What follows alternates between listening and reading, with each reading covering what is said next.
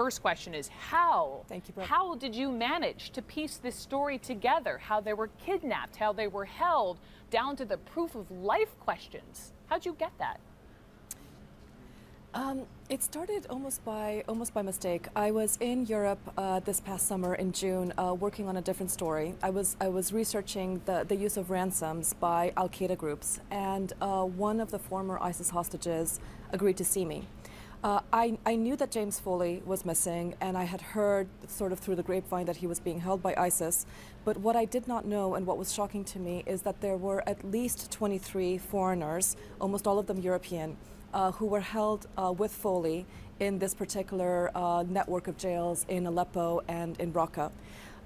And this hostage who spoke to me became my guide. He first of all outlined the moment when each of them was taken, how they were taken, and then how ISIS systematically divided them up into groups based on which nationalities they thought would negotiate with them first. The detail you had about the hostages being happy is overstating it, but being relieved when they saw someone being beaten and bloodied, because that meant they weren't waterboarded. The details of this imaginary risk game, the scribbling in the paper of chess, and as I mentioned before, that Secret Santa that James Foley, you know, exchanged gifts with his family every Christmas. But in the end, as far as his fate, let me just loop back around to that. Eventually, he became convinced he would die in captivity. What convinced him of that? Final question.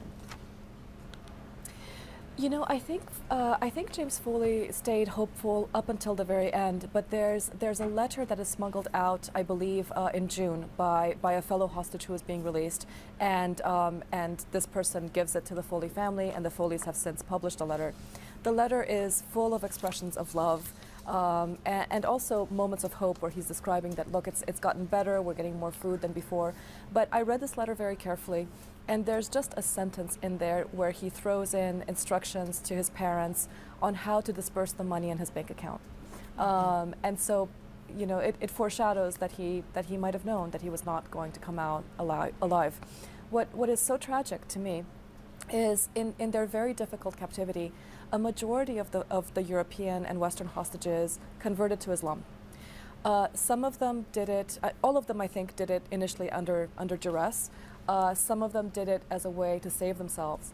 But James Foley and I think Peter Kasig, who is now called Abdul Rahman and who's the next person who is in line to be killed next, I think they were the two that were truly sincere in their new faith. And Yeyoan Bontek, who is this young Belgian jihadist who was held with him, told me that the moment that he saw the execution video, the thing that shocked him is seeing James Foley without a beard. Foley had a beard up until the moment of his death because he had become a Muslim. And ISIS, I feel it shows the great hypocrisy of this group. They converted him, but in the moment of his death, they presented him to us as a kuffar, an infidel, you know, just somebody who's not of the faith.